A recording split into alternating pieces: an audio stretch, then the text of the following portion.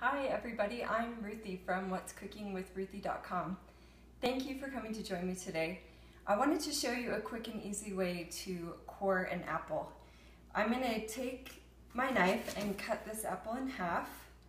From here I'm going to use a melon baller, which is an awesome little circular tool that will easily scoop out the center. You can also use it to remove any of the additional little ends of the apple that you don't want to have.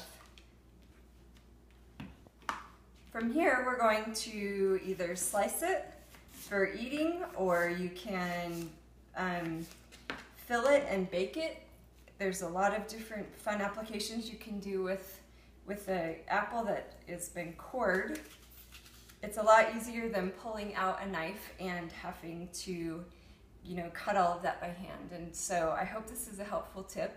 Thanks for joining me, and come back again next week for more.